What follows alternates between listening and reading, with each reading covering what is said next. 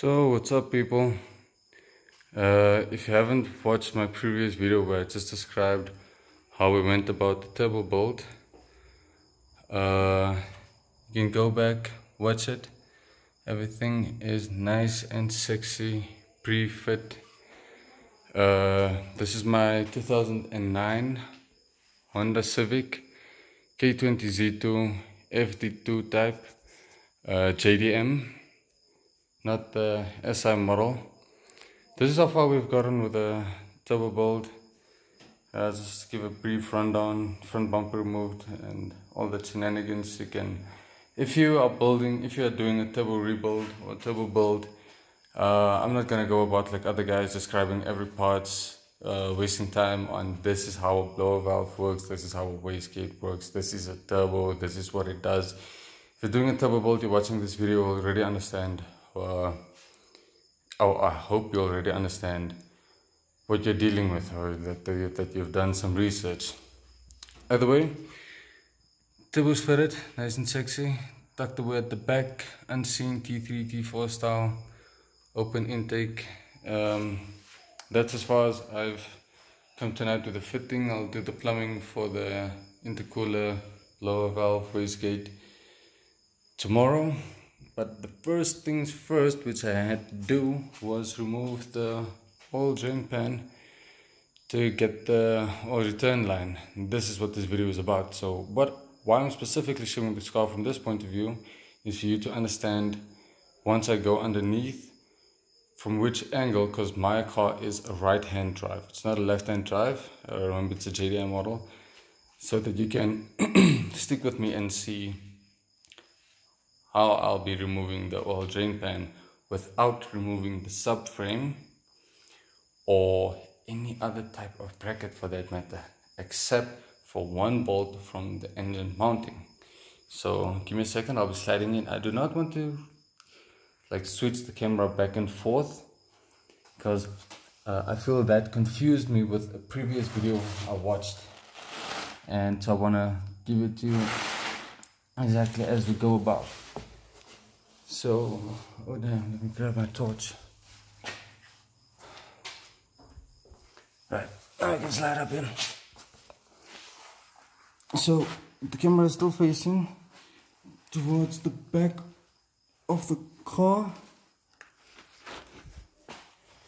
And it's pretty dark, it's gonna get a bit light soon. Son of a damn carpet. Alright. I'm hoping you'll be able to see. So, there's my oil drain pan. Engine mount. I've just removed that one bolt. Just removed that one bolt from the engine mount. Already changed the oil and went on and removed all the other bolts for the oil sump. Now these ones around are easy to get by. They're easy to get by. The camera is still in the same position. Just shifting back. God damn, what is it with this fucking nut? Sorry people, mind my language. I did state I am a seafarer, so I do swear like a sailor, but I don't give a shit about it. This video is because this is a K20Z2. I haven't seen much K20Z2 videos, so just to specify for everyone what's going on about it, there you can see the turbo on top, compressor side. Getting back to the oil sump pan.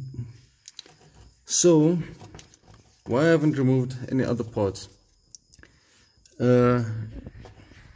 As you can see, if you remove the bolt from the engine mount, this part, just tweak the camera, tweak the torch. If you remove the bolt, this part is supposed to, god damn, this part can go up and down. So once you remove the sump, it will just drop down. It will slide, the engine mount will slide up and out. This is just a bracket. So once you slide it up and out, then it's pretty much straightforward. Part of the subframe is still covering the oil pan, but it's like probably like this much. That can probably be regarded as 2 or 3 centimeters. 2 or 3 centimeters is absolutely nothing. You have that space, you have that drop down space. Once you drop it down, slide it out from this side. Okay, just for your interest, the camera is now pointing forward towards the car. That's my garage. Forward towards the car. I did not remove the gearbox housing. As you can see, these 2 bolts were a bit tucked away. Please do remember, all the oil pan bolts were 10 millimeter bolts, 14 of them. Where it got interesting was this subframe side. Remember, now the camera is pointing forward still. You can see the garage side forward. Where it got interesting was where the bolts were on this side, under, or at least on top of the subframe. How I got there was the fender cover part. I removed this.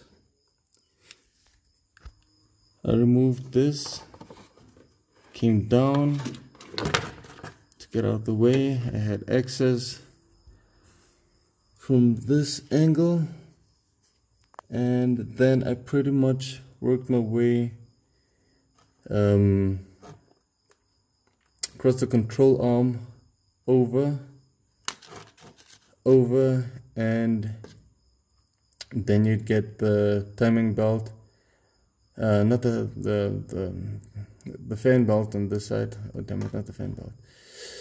I forgot the name now. I'll go to that side of the angle now, and from this point of view, I could still get to a few bolts easily if you're quite flexible and willing. Can get it done. You can get it done without removing the subframe. I know this camera angle is real pretty shitty at this point, but please do bear with me. I know there is people out there wondering how they can go about this without removing the subframe and removing as minimal parts as possible. Okay, so as you've just noticed, I just climbed up the car again from beneath.